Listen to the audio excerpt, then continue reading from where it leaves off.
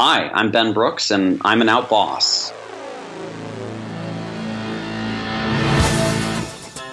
Hello, Out Bosses. Rhodes Perry here, and welcome to episode number 57 of The Out Entrepreneur, a weekly podcast where I get to interview today's most inspiring LGBTQ bosses crushing it in business. I'm really excited on today's show to be interviewing Ben Brooks, who's joining us all the way from the Big Apple. So Ben, are you ready to inspire fellow Out Bosses? Absolutely. Great. A little bit about Ben. He is an executive coach and founder and CEO of the career improvement startup Pilot. After holding a number of executive and leadership roles at Lockheed Martin, Oliver Wyman, and Marsh and McLennan Companies, Ben decided to utilize his professional development experience and start his own career and executive coaching firm in 2013. Pilot, his new tech startup dedicated to helping people be happy at work, launched in 2016. So really excited to learn more about Pilot and just to have you on the show in general, Ben. So to kick us off, why don't you let us know a little bit more about your business and what makes it unique? Absolutely. Well, Pilot, I got tired of working for companies with two-word names, so I made a one-word name company. But I created Pilot because I saw so many people in careers struggling.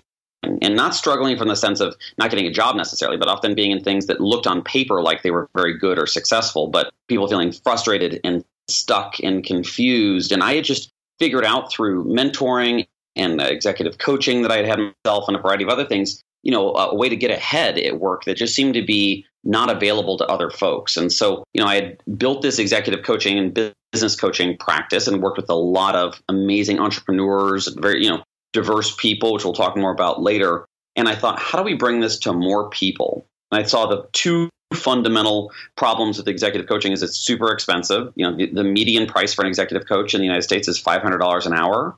And typically coaches won't work with people for less than 10 or 20 hours, minimum. And the other thing is it's a 9 to 5 in an office sort of thing and not a mobile on demand sort of thing like we're used to doing with everything else in our lives. And so what Pilot does is it offers an entirely new way to maximize employee potential by democratizing executive coaching and letting employees manage their own careers in a smart way. In terms of democratizing the executive coaching, what do you mean by that? Just to kind of break it down for our audience. Well, I love airplanes and airlines and aviation, hence why I named my company Pilot as part of it. And I use this analogy that if you think of an international aircraft, right, from a big airline, you'll have international first class and champagne and caviar and cashmere. And that's where maybe the C-suite is, in terms of what they're getting for their development. They may have their own coach and they go to executive education and these big offsites. And yet, the majority of the plane, both on square footage and seats basis, is kind of underserved, especially in economy. And that's where most employees are. So we're trying to provide a more premium offering to kind of help the underserved get the sort of offerings that the front of the cabin has and at a fraction of the price. And so we're helping people that otherwise the vast majority of members, the end users of Pilot, have never had a formal executive or career coach. Most of them do not have a mentor, but they're often, high value talent with a lot of potential. And so the democratization is we're giving people executive coaching before they're executives. That's super smart. And I love what you're doing. It's absolutely needed. The world of coaching seems like it's exploding in lots of different directions. And I'm curious, from your perspective, and you've been doing this since 2013, full-time as an entrepreneur, what has you most inspired about the field that you're in and where do you see it growing? What's its potential? What I'm most inspired by is the currency that I think that really matters most to me in my career, which is impact. And coaching, I see as a vehicle to have massive impact. I've helped absolutely change people's businesses, careers, and lives. And it's incredibly satisfying to me to know that I make such a difference. And I think that a good coach, not all coaches are good, and part of a growing industry is it can be a bit of the Wild West. But there are many really great coaches in different domains out there, and the industry is expanding because there's, I think there are limitations from a 7 things you should never do in a job interview blog post. That's not going to really make a difference. Right. And oftentimes people even know what they need to do, but it's the doing of it that makes the difference, and they're not doing it. People know how to lose weight, but they don't do that, right? So coaching is an exciting field to be in because it's helping people create the things that they really want that are part of living a really extraordinary and great life. And I get to be a part of that, which is a very, very exciting thing to be a part of. Yeah, to see that personal transformation and to really hold people accountable to where they want to go, even when they know what they need to do. Like, just to have that extra push is huge. So, so definitely I can see how rewarding a career in coaching is, or can be. Take us back to 2013, if you can, at that moment where you were ready to kind of leave the two name companies that you worked for in the past to start out on your own. What was your primary motivator? Were you largely purpose-driven because you wanted to make an impact on people's lives and you knew that you could? Or, was it more because you were tired of trying to conform to a workplace culture that didn't really value all of who you are? Was one kind of stronger for you than the other as a force to getting started? The funny thing about me being an entrepreneur is I never wanted to be one. And I never thought about being one, even though like my grandfather was an entrepreneur and got some of that in my family. I never thought, but mind you, all of my friends and colleagues and families saw me as that one day. So I was the last to know. It found me before I really found it.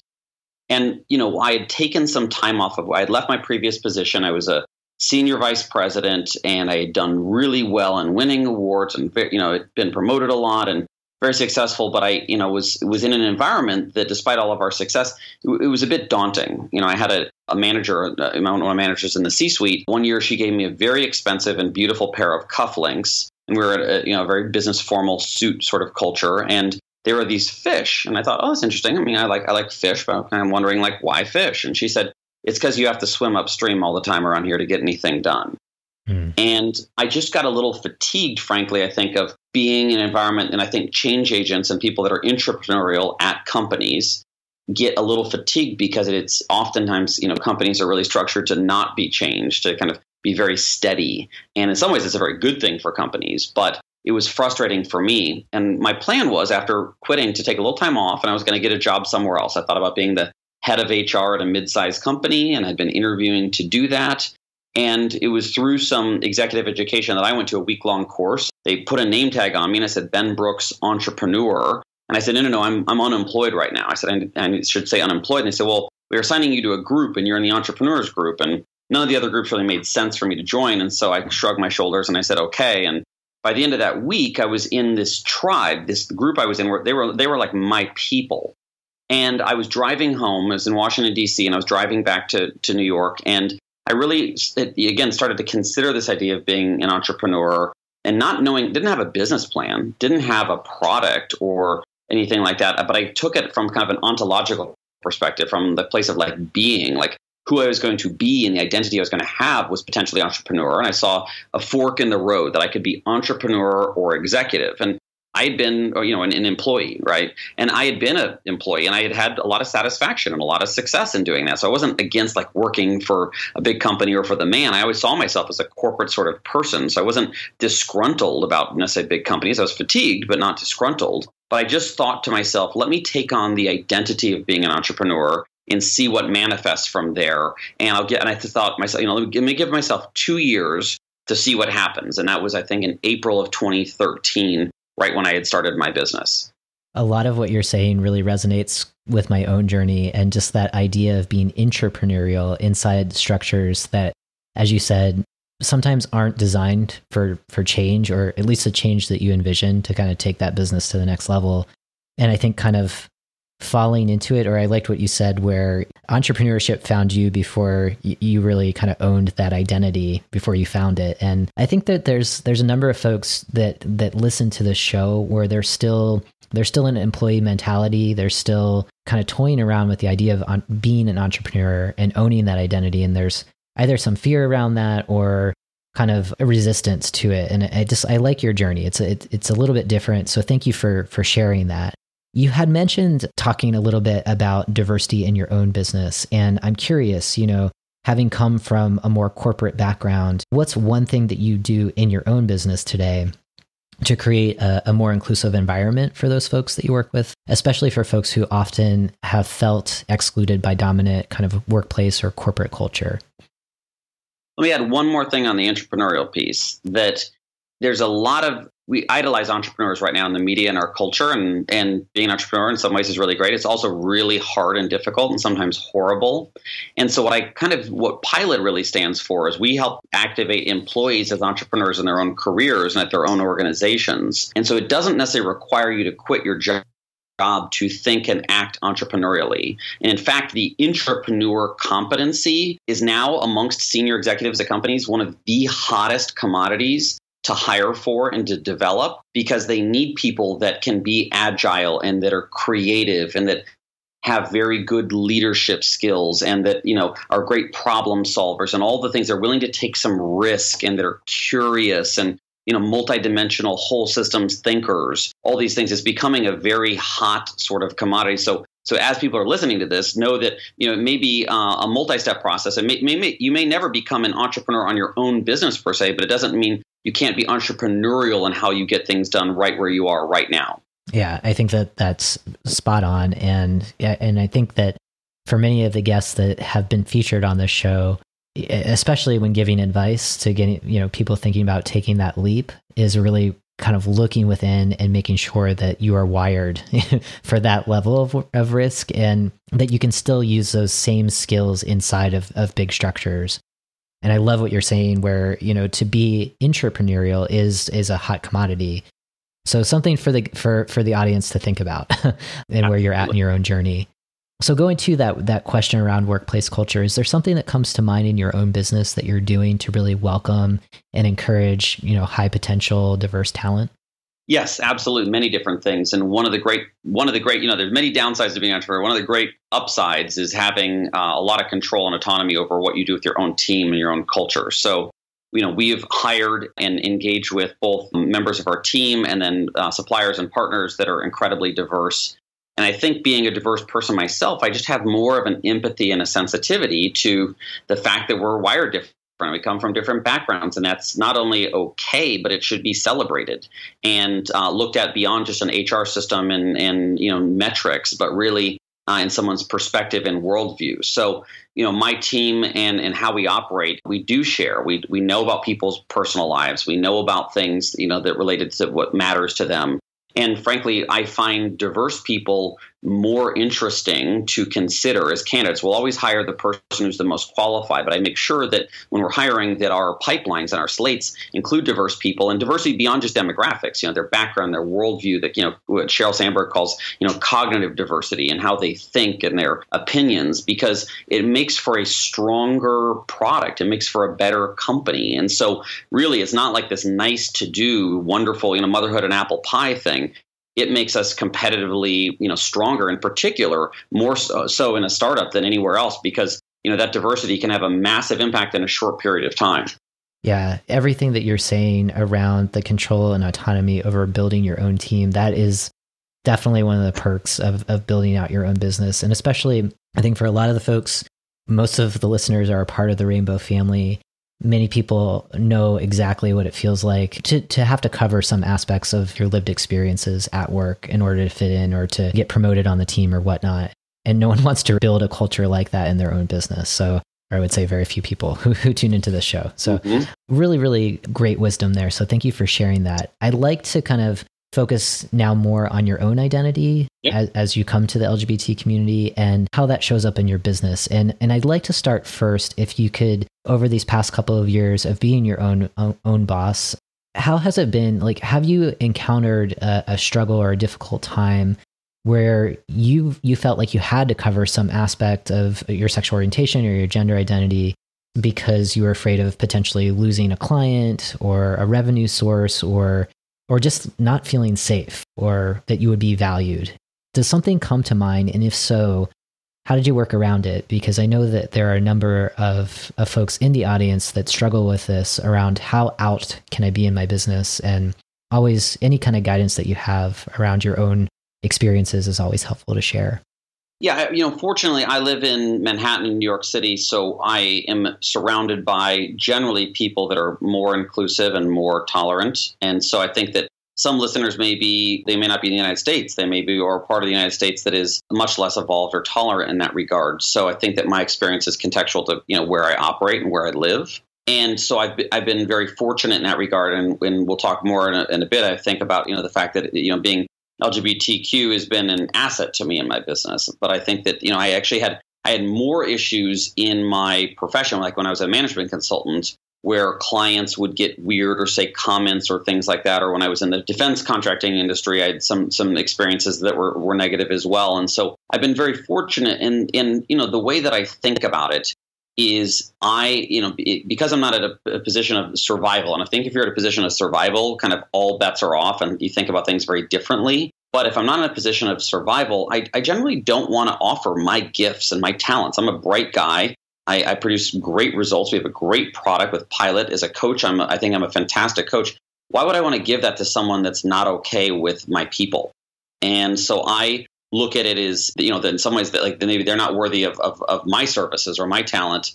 And I generally is a part of, one of the great advantages. I don't have any employees or colleagues that are incompetent or that are jerks or anything else or that are bigoted.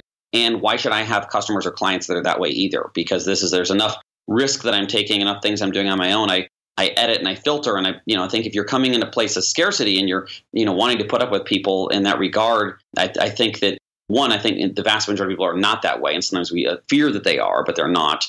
But if they are, those are just generally not the kind of people that I want to be using my services with and spending time with.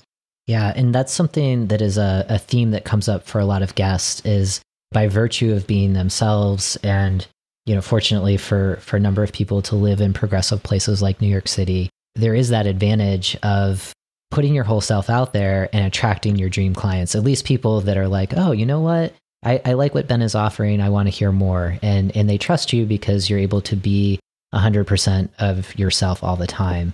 And also I like that you recognize that not everybody in this country and especially around the globe is necessarily in that same position. There's a lot of folks that are operating from a place, as you said, of survival or scarcity because it's difficult just to be LGBT and in the workplace, it's not safe to be out. So that's very real, and not to kind of minimize that at all, but like to show kind of the silver lining as you did. Absolutely. And I think that's where I think it's easy for people in big coastal cities to say, oh, like be out and things. But, if every individual knows their own situation best, and if they're feeling that their safety is at threat or other things, they know better than me on this podcast telling them what to do. And so I think you have to take into their own context. And a long time ago, I think when I was at my first job out of college was at Lockheed Martin, and I had a secret defense DoD clearance, and we had training about getting blackmailed, and LGBT was a part of that because if we weren't out, and then enemies of the United States realized that they could actually use that against us in a way that would compromise the secrets of the government, right? And so the key was to if you had anything, whether it was a gambling addiction or you're gay or whatever it may be, you're supposed to disclose it to the company and they weren't going to hold it against you. And I've always thought about that I never wanted my LGBTQ status to be something that could be leveraged against me. And so, when I started to do more things that in the public eye, when I was in the corporate employee, speaking at conferences or certain media and things, I made a conscious effort to list as an accomplishment of mine, LGBT related accomplishment, or, when I was on a board of directors, National LGBT Board of Directors, I co-founded the LGBT Employee Resource Group at my management consulting firm. And I would include that, and it's out in the public domain. I can't reverse that. It's just out there. And so it was never a secret. I even put it in my Twitter bio and things. And I had colleagues that were in Turkey and in Saudi Arabia and things that even at an event in Europe once, took exception to kind of my outness and flaunting whatever. And they were a very senior executive of the company. And we were able to have it, we kind of agreed to disagree. It wasn't overly a pleasant exchange, but it was the sort of thing that I wasn't going to back down. And I kind of took the first step rather than it be the sort of thing that someone could find out. That ideally, again, if people have a problem with me being LGBTQ, I'd rather them see that up front and never engage with me in the first place and filter themselves out rather than it come up later or the onus be on me to come out. Yeah.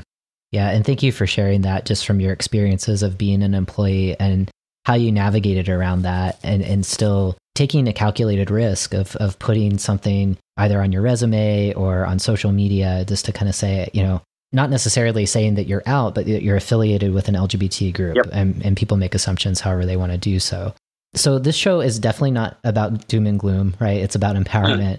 And one of the things that I really like to highlight and ask my guests is just thinking about your own lived experiences, being a part of the LGBT community. Clearly, just the coming out process in and of itself is a unique event for many of us that occurs again and again and again. So I'm curious, like with all of those lived experiences, What do you see as transferable to being a business owner? And how do you see LGBT business owners in particular having a competitive advantage in certain respects for being a part of the Rainbow family and having to navigate some of the more difficult things that comes along with that?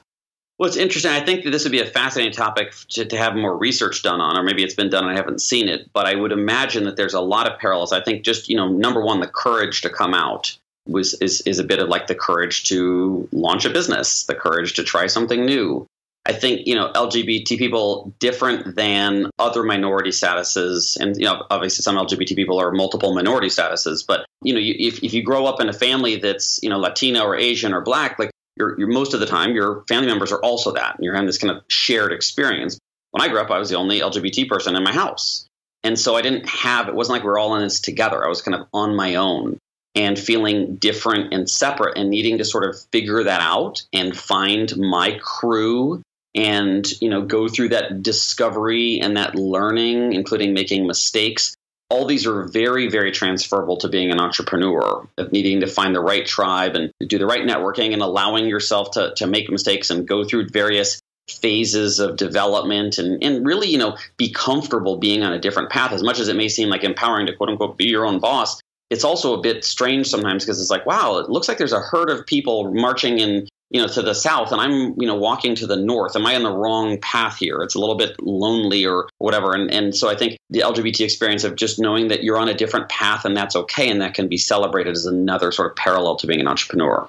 Yeah. And it kind of goes back to the story that you shared about going to that conference when you were in between jobs and someone just kind of labeled you as an entrepreneur and you're like, wait a second, that's not it. And you got connected to a tribe of other entrepreneurs.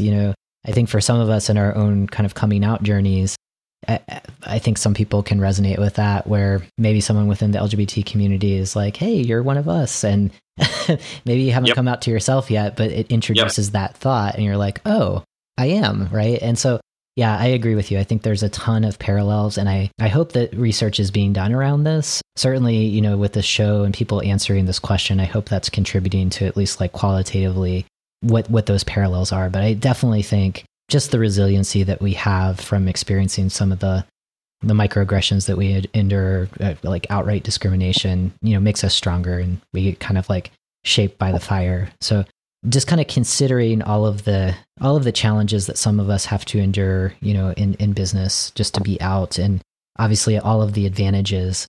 What would you say to the listeners, regardless of if they're entrepreneurs or thinking about becoming an entrepreneur, about how to be more authentic in their work or in the workplace?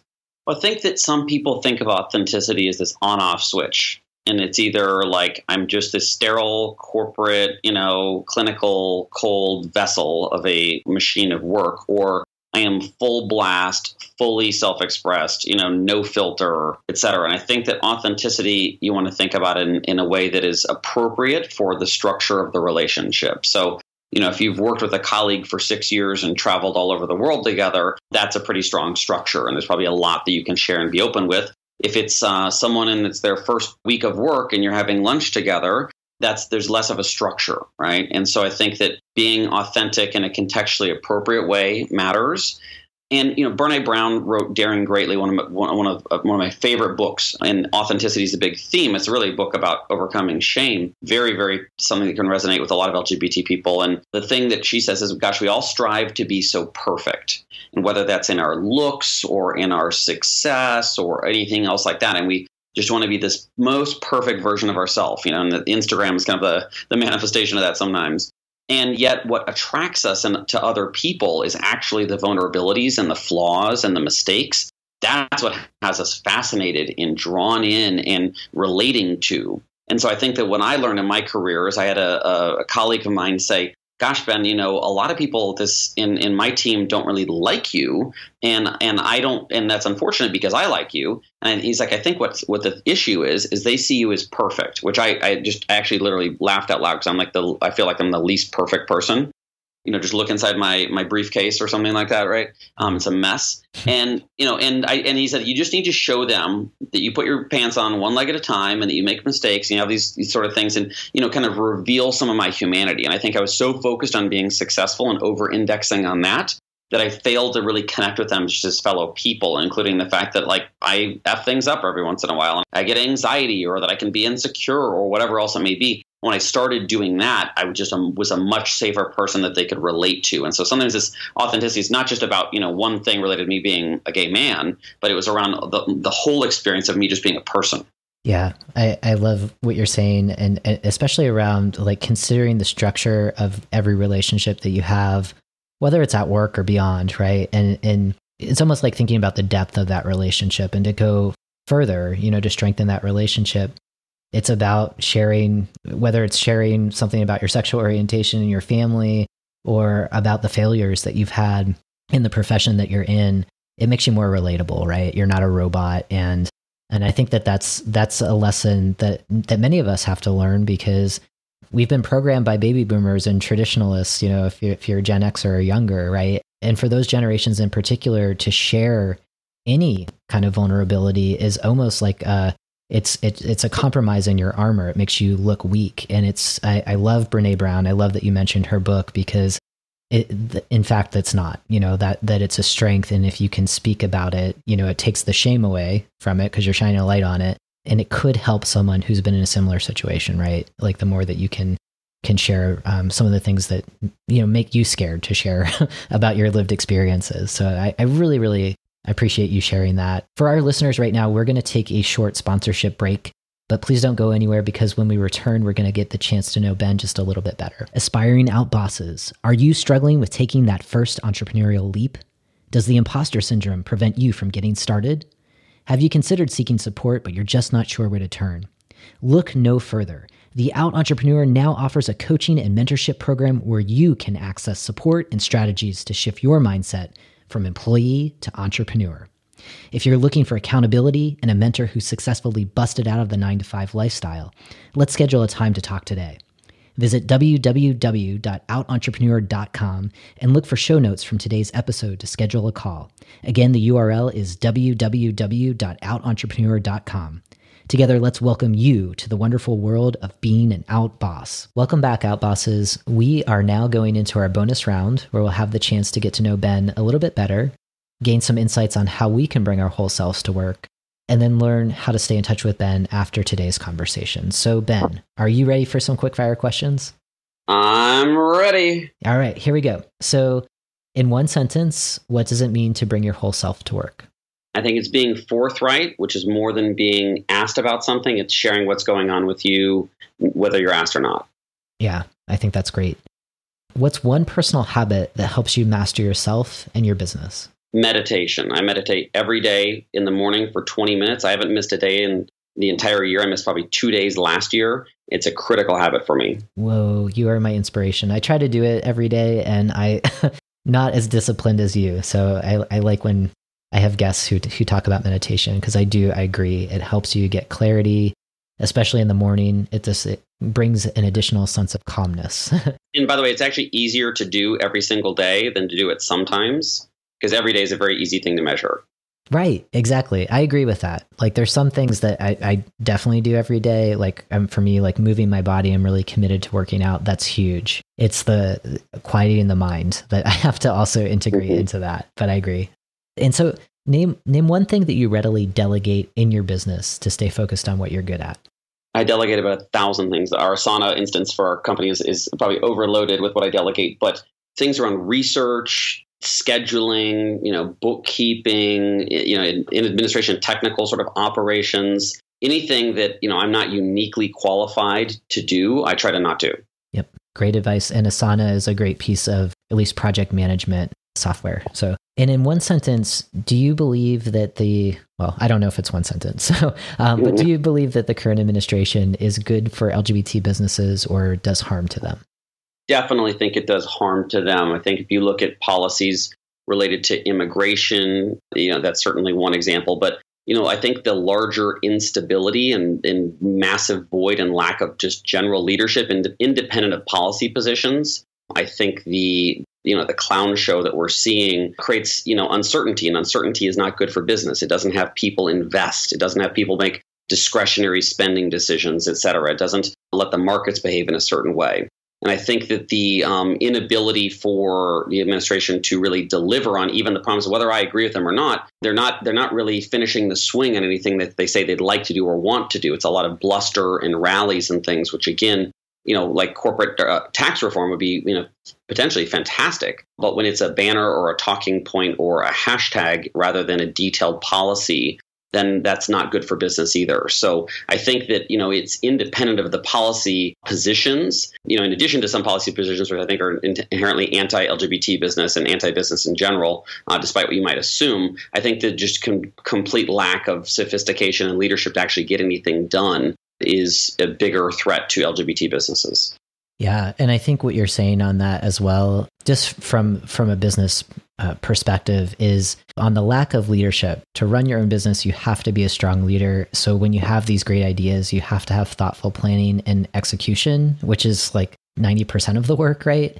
Yep. And I think for this particular administration, regardless, like you said, on whether you agree with like the policies or the rhetoric around the policies, there's a lot of that, and it exists on social media for sure.